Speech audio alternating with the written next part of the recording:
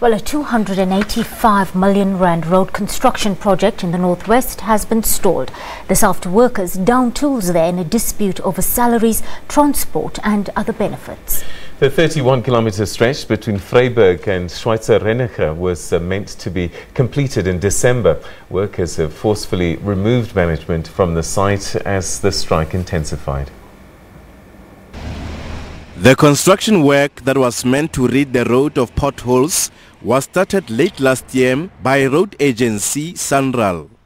A private company, Edwin Construction, contracted to do the work. Close to 100 local employees were hired. But now they have stopped working because they are forced to pay for their own transport to work. The company says their strike is illegal. This employee says they have formally applied for a strike action, but their application was rejected by management. He says instead, management has threatened them with final written warnings.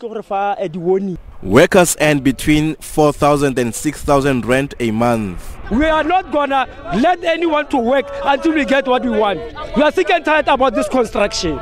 Issue of transport is costing us. We pop our money from our pocket and we pay a lot of money, 500 to 550 per month, and then our salary is not stable. Negotiations have stalled. Although the contractor has offered to subsidize transport, workers are insisting that the subsidy must be backdated.